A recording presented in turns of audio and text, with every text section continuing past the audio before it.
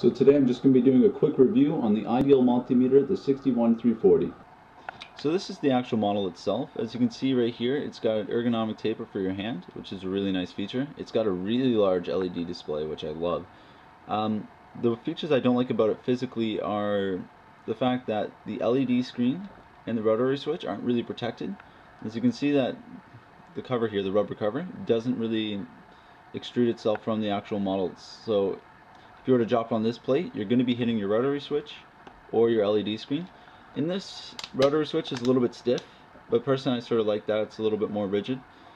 So other than that, the only other feature I don't like about it physically is the fact that when you push a button while standing up on its own, it sort of falls down. It's terrible, it's absolute shit, but what can you do? So anyways, that's enough about the physical characteristics. Let's go into the actual measurement abilities. Okay, so let's just go into the measurement capabilities of this. So the first setting you can go to is AC voltage, which is not true on RMS, which is, first off, is really annoying. The upgraded model of this one, the 61342, it's about $15 more, and it has the ability to read true RMS. And I don't believe it has any other more features than that. So it's sort of, you know, why even bother to make this one? So that's the one thing I hate, but the quoted accuracy of this is 1.5% for the AC voltage, which isn't that bad. Now when you go to the DC, it's a little bit more impressive. It can measure to 0.5% accuracy plus 5 digits, which is pretty actually remarkable. I really like that feature. Now when we go to the next setting here, the ohms, the diode, continuity, and the capacitance, we get a pretty interesting thing. Now this can read up to 10 mega ohms, which is amazing. Diodes, it can do up to 2.5 volts. So it doesn't work on the bigger LED matrices, but on the smaller stuff it does work. Now the continuity is actually pretty quick acting if we just toggle it over. It's not, you know, fluke quick or anything like that, but it's fairly quick, so that's a nice little thing. And now the capacitance is a really nice little feature on this guy that I use quite a bit.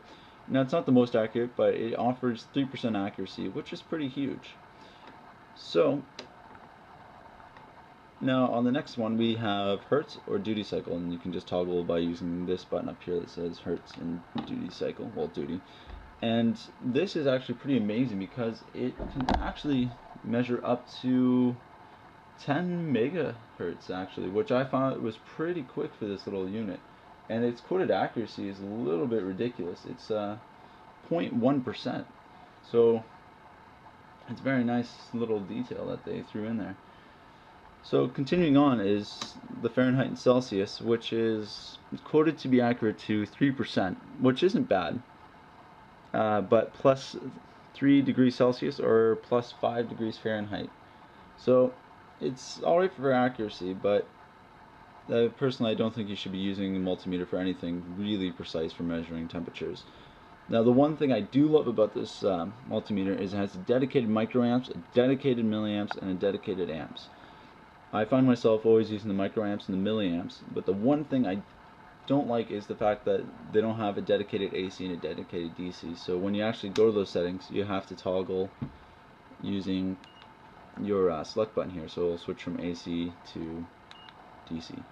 So other than that, it's a pretty damn good meter, and some of the other features that it has are pretty well standard. It has a hold function, but it only holds one thing, so you can't hold multiple forms of data, which is sort of annoying. You know what I mean? If you could hold like 500 measurements, that'd be amazing.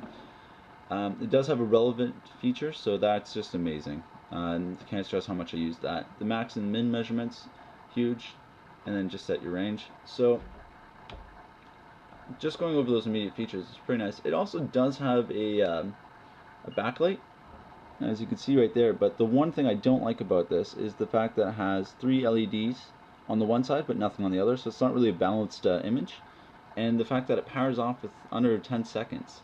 So it gets really annoying how many times you have to turn this back on. You know, you should be able just to turn it on and then turn it off, not turn it on, turn it on, turn it on.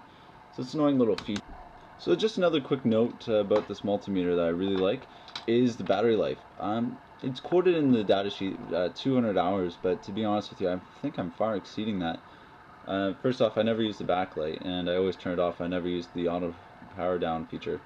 But I've had this thing for more than a year, and I use it pretty well every day, and I haven't had to replace the batteries yet. So even though it's quoted for 200 hours of life, I've seemed to have gotten quite a bit more than that than what I'd assume. I mean, I haven't been documenting the hours, but it's a pretty damn dependable battery system. Okay, now just before we break this open and actually go into the inside of this multimeter, the one thing, it's sort of annoying, but it's not crucial. As you can see right here, the battery is kept underneath this rubber lining, so you have to take off this rubber to get at the battery, which is really annoying sometimes. I mean, I rarely replace the battery, like I said just 10 seconds ago, but when you're trying to get at it, it's really a hassle. But now, once you open this up inside, you get a really good look at some things. Like right here is probably my favorite feature about this multimeter is the battery terminal. You know, it's not that cheap wire leads with, you know, where you click it in. It's actually, you know, these pieces of metal that really hold it in. It just has that solid feeling. And as you can see here, there's some real amazing overload protection. Just these slots here to protect from the high voltages and stuff. It's awesome. It's very awesome inside. I mean, internally this meter looks pretty solid. I mean, it doesn't have any blast shields for if the fuses go, but I mean, you can't have it all for this price. But as you can see, the banana jacks are very solid in stature, so overall this is a pretty solid meter when you break it down internally. And it's all surface mount. It's very few through-hole components, so once again, it just seems really well built inside. And of course it has, you know, fuses for your high amperage and your milliamps. So at least it is fused. I mean, on some of the cheaper meters in this price range, they don't have fused amperage. They'll have fused milliamps, but they won't do the amps, and which is just terrible because you can blow up your meter and actually cause damage. But that's where you get that Cat 3 rating from, right? So just going into the details down here at the bottom, it's you have one just for measuring high current. So that's really nice, and as you can see here, it's fused for a maximum of 10 amps. And when you go here, you have your microamps and your milliamps and your Fahrenheit and degrees Celsius as a dedicated terminal, and then obviously your common, and then everything else. So I really like the fact that these are separated. It's just one of those things that make this from a mediocre multimeter to a really awesome multimeter.